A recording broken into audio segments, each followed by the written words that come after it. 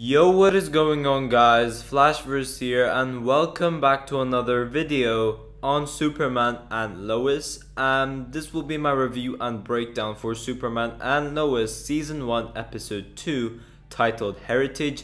And when you watch this episode, you do know why it's called Heritage. And spoiler alert, in case you guys haven't seen this episode, you have been warned, because this is a breakdown after all. So I'll be breaking down the episode bit by bit as I give you guys my overall thoughts on it. And wow, that ending. So you guys certainly wouldn't want to hear that spoiler from me, so go watch it for yourself and then come back later, and obviously you guys could see the breakdown. But before I go over anything, however, you guys don't forget to drop a like on the video and subscribe to the channel, so you are aware of more Arrowverse content coming your way.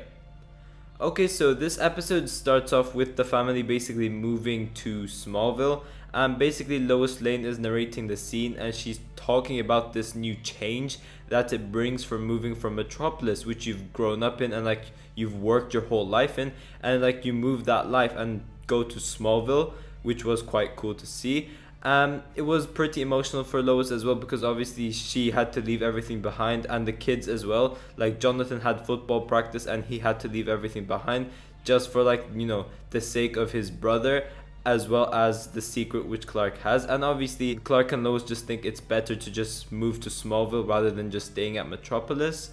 And we then basically get this montage of the family moving stuff around, and they're basically adjusting to this new change which it brings from moving from Metropolis to Smallville. Now we then have family dinner, and let's just say this goes chaotic. So Clark firstly starts off by saying that Jordan is not allowed to go to school, as Clark wants to make sure that Jordan is in full control of his abilities first before he actually does something, because he doesn't know that Jordan is in control yet. He doesn't know that, and he doesn't want to take the risk of him blasting off again. And Jordan is not too happy by this, because one of the main reasons for the family moving to Smallville in the first place was for the benefit of Jordan. And because Jordan isn't allowed to go to school, he is not happy by this. In fact, he's angry, and he calls himself more of a freak than he was before, since he has those Kryptonian abilities and also adding on to his mental health issues as well. So he isn't too happy about that. But then we head over to Captain Luthor, and he's basically suited up in his Lexus suit, and he is in this location called Moldova. And we find out that he is searching for more supply of kryptonite, because from last episode we obviously found out that he ran out of kryptonite, so he's on the hunt for more. He basically infiltrates this military base as he's looking for more kryptonite, but he is out of luck. He does not find kryptonite in that area, which doesn't lead him too happy. He heads back to his ship, and he's basically really triggered about this. We see him, like, you know, punching the wall. So yeah, he's pretty angry. But then he tells his AI that he wants to stop Superman from doing what he did to his world. And obviously we do see what happens during the ending scene.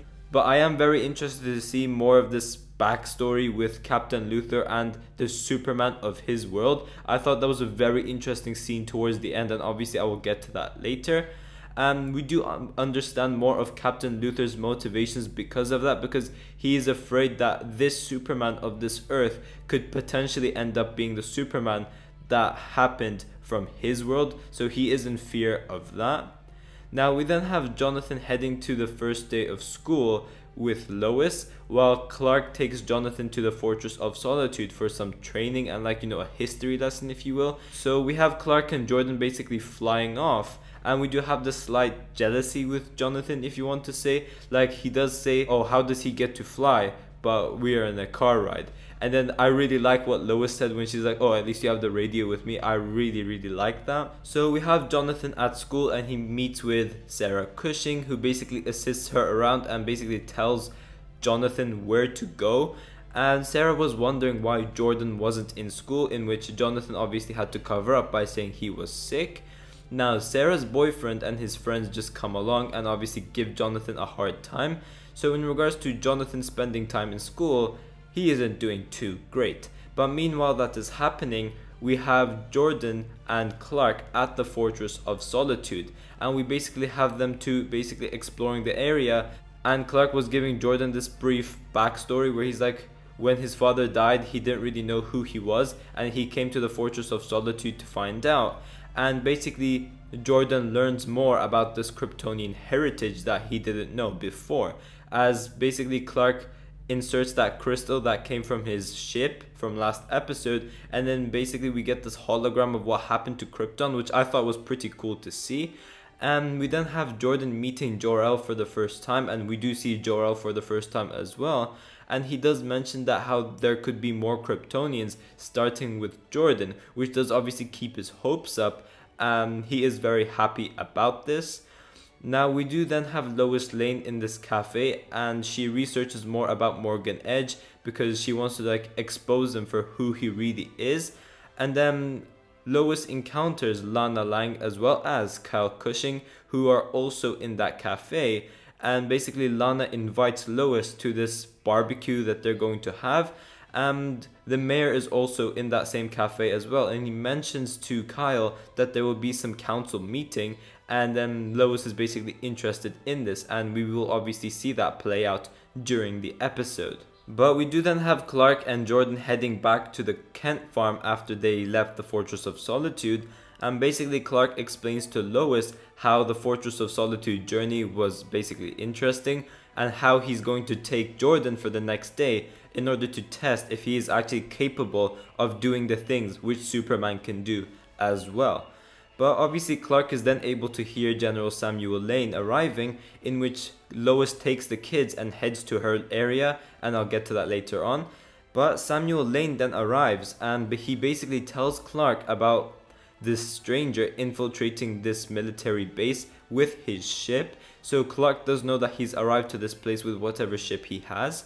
And we do have Lois Lane heading over to the council meeting, and she basically confronts this news girl in Smallville who was stalking her in the cafe as well. But Lois also listens to the meeting with Morgan Edge, and she basically criticizes him about providing these jobs with very, very low wages. But whatever Lois does and whatever argument she brings, Morgan Edge is actually able to find a counter argument for that, which does show like, how incredibly intelligent and corrupt this guy is, which I really liked. And obviously he is the main villain for Lois Lane, which I cannot wait to see how this plays out. But we do see that whoever was in that council meeting were all in favor of Morgan Edge. So yeah, this guy is pretty damn manipulative. But we then have Samuel Lane and Clark Kent talking, and Samuel Lane basically tells Clark how this simple life is gone. Clark will never get this simple life, so there was no point of them moving to Smallville in the first place. And basically how this move had to make Lois and Jonathan adjust to these changes because they had a life in Metropolis which they left behind. And Samuel Lane does also mention that it would be hard for Jordan to adjust in Smallville as well. And Clark basically tells him that isn't the reason that they moved to Smallville, in which Sam is able to put the pieces together, and he finds out that he told the kids that Clark is Superman, and he is not happy with this at all. Clark thinks that this is going to bring the family back together, but Samuel Lane doesn't agree with that. He thinks that it will tear the family apart. Now we then have the stranger infiltrating another military base, and we basically have Clark being able to hear that, so he arrives at the scene, and we do have the stranger confronting Superman as he says, "You destroyed my whole planet." And then we get this awesome fight scene between the stranger and Superman. This time, however, unlike last episode, Superman mops the floor with Captain Luthor. He does end up winning, but Captain Luthor does have a backup plan. He has a bomb strapped on his ship, and basically Clark has to choose which one to go after, to either stop Captain Luthor once and for all, or basically save the citizens who are in threat of this bomb exploding.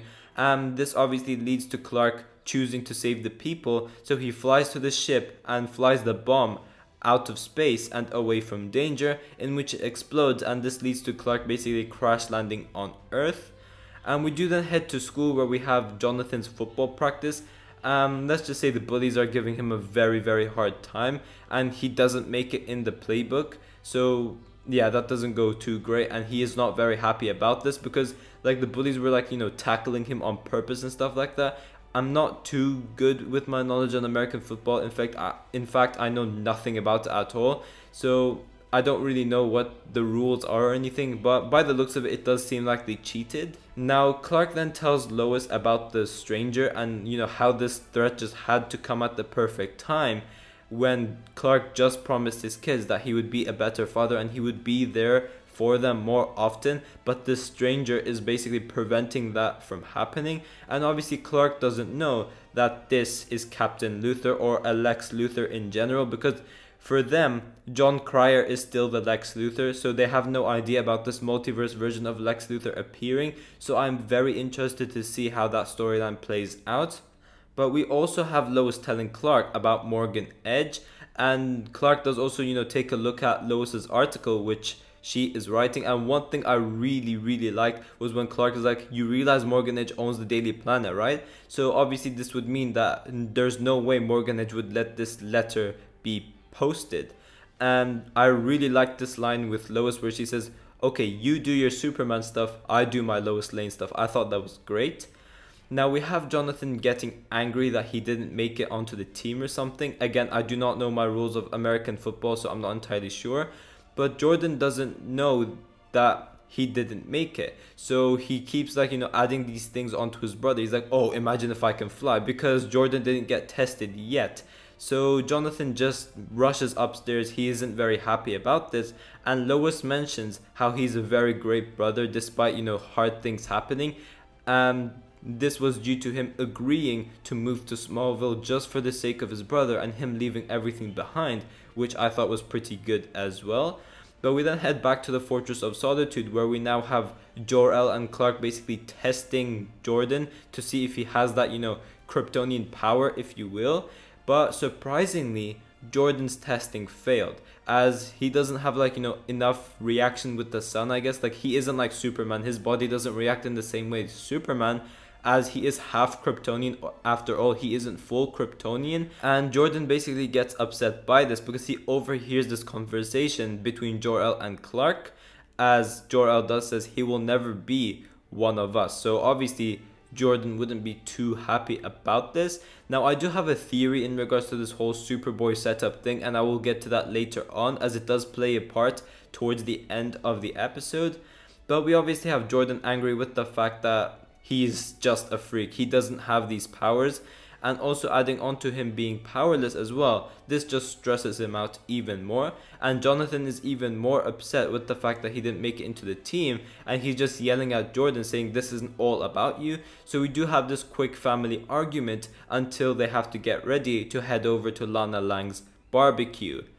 Now, over at the barbecue, we do have more of this conflict between Kyle Cushing and Lois Lane against the Morgan Edge, where we have Kyle actually supporting the low wages which Morgan Edge is providing to Smallville, which is very interesting. And obviously Lois doesn't agree with that. She will try and get to the bottom of it until he's fully exposed, and I cannot wait to see how that storyline progresses. But we have Clark hearing the stranger entering the military base in Metropolis, I guess, so he heads to that location. Now we have the stranger easily just blasting through the military, and he's looking for kryptonite once again.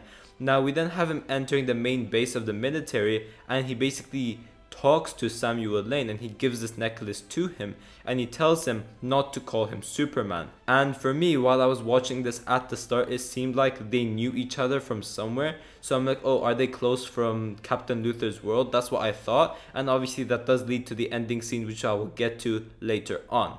But we obviously then have Superman defeating Captain Luthor, and as he heads over to take off the mask, we find out that it isn't Captain Luthor, it's just his suit in general, and Captain Luthor was just watching behind him, which was very interesting. And also Captain Luthor now wants to build another suit because his suit is destroyed. Kal-El literally just destroyed it. But we then get this great scene between Jonathan and Jordan Kent, where basically they're both on good terms, and Jordan apologizes for Jonathan about all of that, and the brothers are basically back together. Now this is where the Superboy setup comes in. Jonathan says that he will help train his brother Jordan. Now we do know that these brothers are half Kryptonian, so what if these two brothers are together? Then they unlock their Superboy powers, because half and half obviously makes a whole. So if these brothers are together and they're fighting together, and if they stick together, would that bring that Kryptonian energy up, if you will, and basically set them up as Superboy like that? That is my theory in regards to it, but I'm not entirely sure. But we then have Clark giving Jordan the Superman phone, or the beeper, whatever you want to call it.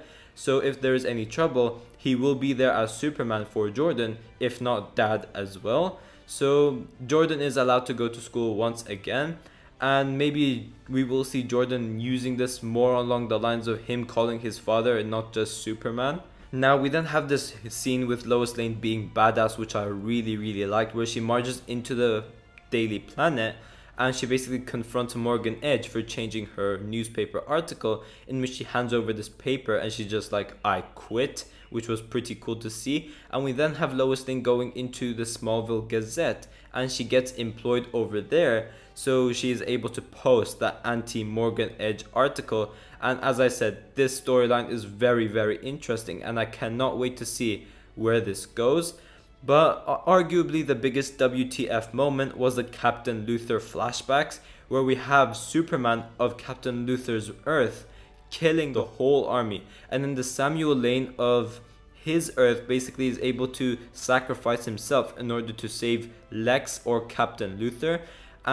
Basically evil Superman, like that was pretty cool to see. He did also have the same suit that he had during Elseworlds, and I do have a theory video coming in regards to this evil Superman, but this was a pretty cool reveal to see and I cannot wait to see how this goes on. And I am very interested to see if, like, you know, this Earth that basically evil Superman is and Captain Luthor is it that the bad guys of this Earth are basically the good guys and then the good guys are the bad guys? That's what I think is going on, and I will get to more in detail with my theory video coming pretty soon, so stay tuned for that. But overall, I thought this was better than episode 1. I really liked it. Obviously, this was much more action-packed than episode 1 as well, which obviously is a great thing as well. But the storylines as well is just so great. I absolutely love this show. But yeah guys, thanks for watching. If you guys have enjoyed the video, please give a like and subscribe. Tell me in the comment section down below what you guys thought about this episode. And yeah, I will see you guys in my next video.